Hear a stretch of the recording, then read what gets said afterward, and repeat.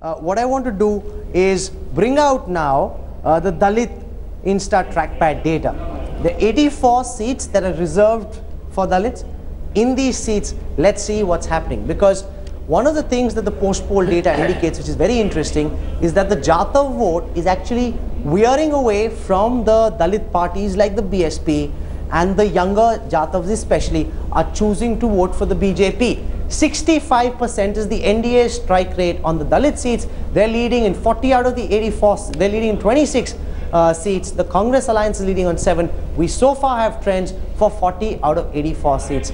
And this would be very interesting. Yes, Karan? There's something again that's very interesting. Have you noticed that 60% figure? It came up when you looked at the urban votes, it came up when you looked at rural, it comes up with Dalit, it comes up with Muslim. Is there something about the fact that no matter which category you look at, and we've looked at 4, the BJP seems to be taking 60 to 65% of the vote? This is the identity politics that we have been talking about. The problem with that is an exclusivist kind of approach. I think every party in India, including BSP, they tried to strike a Brahmin Dalit coalition. Now what we are seeing now, with the strike rate being the same, more or less, between 60-65, I think we are seeing convergence of voting pattern. Fairly soon you will find it doesn't really matter. It's an irrelevant question to ask, are you a Muslim, are you a Brahmin, are you a Jatav? We'll be asking, who are you voting for? And that's what we are seeing. Ravi Shankar Prasad of the BJP speaking on the initial trend so far, 293, 295 trends available. Let's listen to what Ravi Shankar said. In Congress. We're hearing that Meera Kumar, the speaker in the last Lok Sabha, is trailing in her constituency of Sasaram. Parneet Kaur is trailing in Patiala. That's where she comes from. She's married into the royal family of Patiala.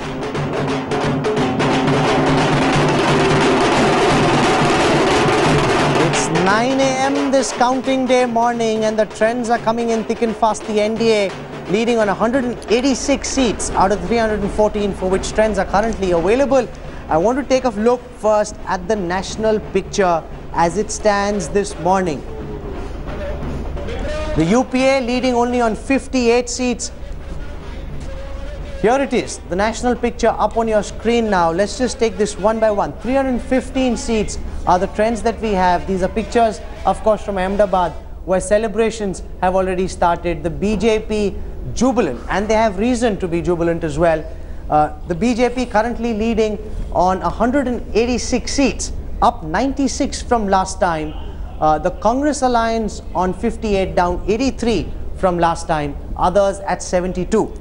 Those are the initial trends. And if we can have the Insta trackpad data up, then we'll be able to show you on a map of India where these initial trends are coming from. Because the initial trend graphics, and here it is now, if we can just zoom in over here and explain this to our viewers, most of the initial trends are actually coming in from the west. It's the west and the north, especially the west. Rajasthan, Gujarat, parts of Madhya Pradesh and Maharashtra, completely colored orange current. The interesting thing is that you have very few trends from Andhra, Tamil Nadu, Orissa and that whole eastern belt. Yes. Right? So it's possible that in fact what we are seeing needs to be corroborated or may end up being contradicted, but that confirmation that's missing from the east is still required. Yes, we haven't got too many trends so far from the south. We haven't got too many trends from the east. It's mostly in the west, and the west is being painted saffron this morning. As you were discussing yesterday's show, in any case, we are not expecting BJP gains, yes, except from the north and the west. Right. In fact, we are expecting BJP, NDA to do worse in the south by about 2 seats, if I remember right. From 26 to 28, you're expecting them to go up by 2. And east also we are expecting it to remain constant. So what you are seeing is basically the consolidation of BJP hold and NDA hold in the north and the west, as was expected from the opinion poll. Dr. Lahiri, shed light on something. One of the things that we've noticed is that early leads, and there are only early leads in Bengal, which is in the east, suggest that the BJP seems to be doing quite well. But how reflective of the final outcome would that be? Because these are early stages. Would the BJP doing well in an early stage suggest that in fact we've got a harbinger of a major change in the Bengal vote, or is it now too early and therefore deceptive to conclude? What you have asked is a very important question. I'll be very surprised if BJP's tally goes up beyond 1 or 2 in West Bengal. But I'll be equally surprised if BJP's vote share doesn't go up from around 6% to about 14, 15, 16%. But there are two very interesting things we are hearing, Karan. One, Kamal Nath is trailing in Chhindwara. Rahul Gandhi continues to trail in Amethi. Chhindwara is really like the independent republic of Kamal Nath. Yeah. He's never lost in 30 years from there. He's lost once. No, he's lost once. Yes. When he replaced his wife. That's right. His wife won the post-Hawala election. His wife won. He then replaced his wife, lost that election. But otherwise, it's his pocket borough. It's his Raebareli, if you will. But you know, Chhindwara had one of the highest turnouts this time around, 79.05. In early assessments, the Times of India claimed it may have been the highest voting constituency in the country. That may be questionable. Yeah. But if it has had a high turnout, that is again an indication that people are not coming out to endorse him, but perhaps vote against him. I have a very interesting data set on the screen. Talking about max of 30,000 votes in a constituency where there were about 5 lakh votes polled. Sure, absolutely. We'll still at that these are stage. only initial leads, Yeah. but that's what we're focused. Just one of the things over there, look at UP. UP, it looks like the BJP is outperforming the exit polls. They have 30 out of 47. So it looks like they're, you could be seeing seeing them getting a huge Here's a very interesting data point I want to look at, and that has to do with Congress plus sitting seats. So this is where UPA MPs won in the last Lok Sabha elections.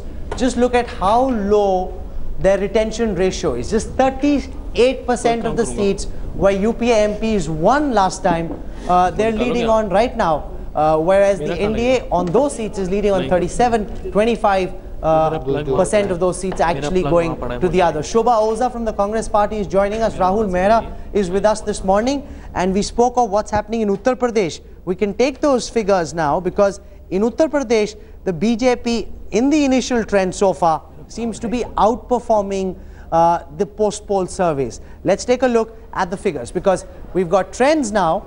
For 48 out of the 80 seats of Uttar Pradesh, the NDA leading on 33 of those, a gain of 24 over the last time. The UPA leading on 7, down 11 from last time. The SP leading on 5, down 8. The BSP leading on 3, down 5. Which essentially suggests, Karan, that there's a possibility that the BJP could do even better than what the exit polls had predicted. Particularly on that basis.